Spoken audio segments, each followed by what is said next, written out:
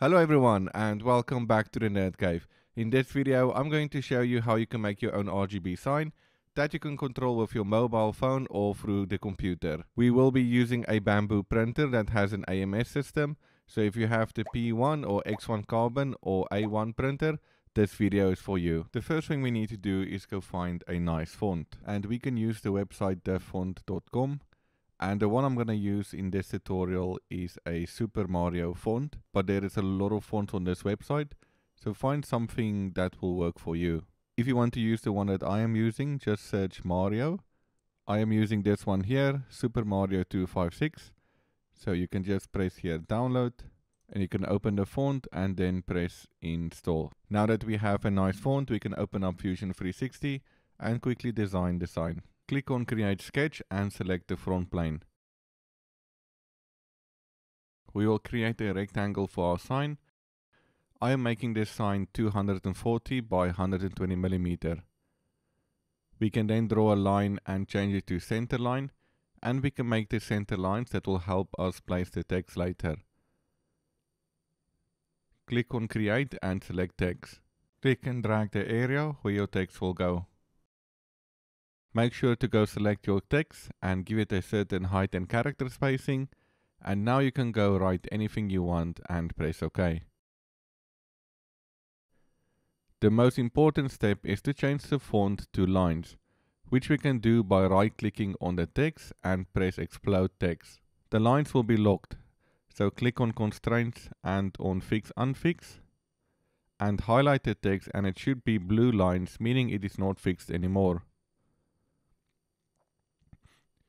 Now we can double click on each character to select all the lines and then move it around. You can then move around all the characters until you are happy with the results.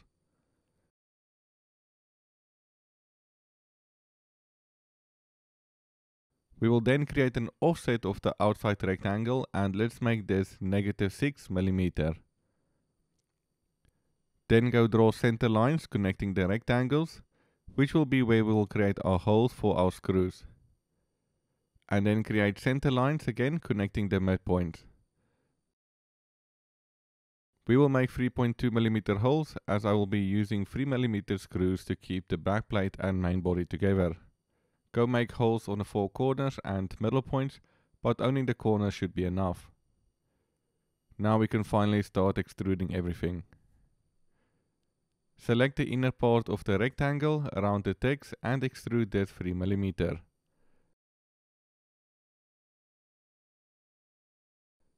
Now unhide the sketch and extrude the outer rectangle and holes for 3 mm.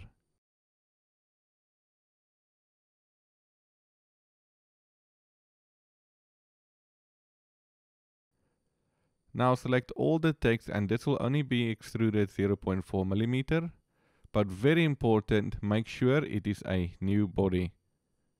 Now we can select all the holes and press extrude, but this time we want to cut with an offset of 20 mm, should be good enough.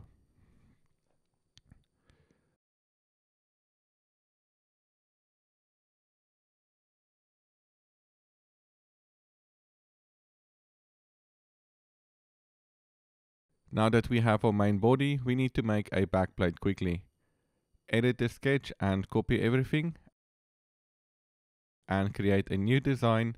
Select sketch and front plane, and then we can paste. Now just go delete everything except the outer rectangle and holes. We can also now create a small rectangle at the bottom where our power cable will go inside. So here I made a simple square hole, but you might, depending on your situation, want to use a DC power jack.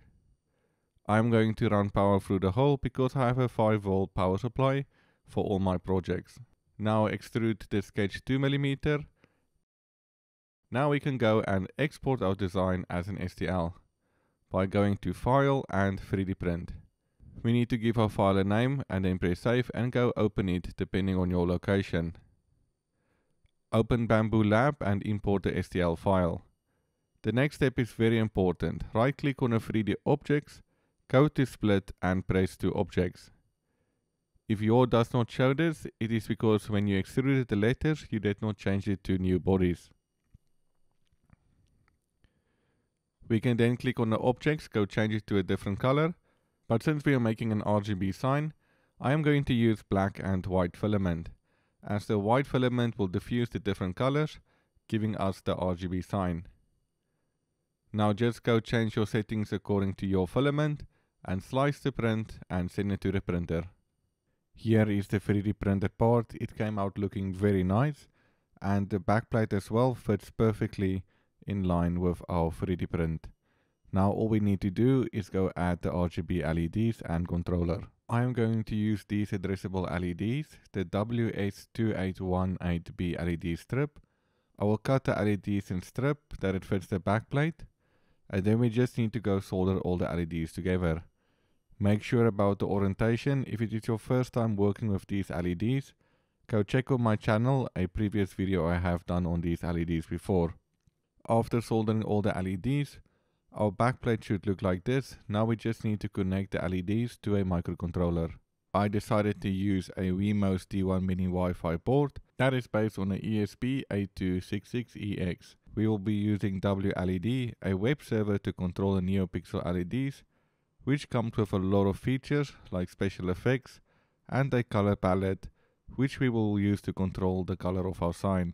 To install WLED, we need to make sure that the D1 Mini is in boot mode, which we can do by shorting the D8 pin to ground. Now we can plug it into our USB, and then following the link in the description, we can install WLED from the website. After it has installed successfully, we can then connect to our Wi-Fi and then visit the device, and then we have access to WLED. Now all that is left to do, we need to go click on config and go to LED preference, and here we can set the number of LEDs, which in our case will be 84 LEDs. And here we can set the GPIO pin, which we'll set to GPIO 2. And then we can just go to the bottom and we can click apply and save. Now we can plug the data pin into our LED board, and now we can control our LEDs. So all that is now left to do is to go put the enclosure together, and there you have it, your own LED sign. I hope you enjoyed this video. If you want to know how to make this without a Bambu Lab printer and just using any type of printer, just let me know in the comment section down below and I can make a follow-up video on this. Consider subscribing for more DIY projects in the future. I will see you in the next video.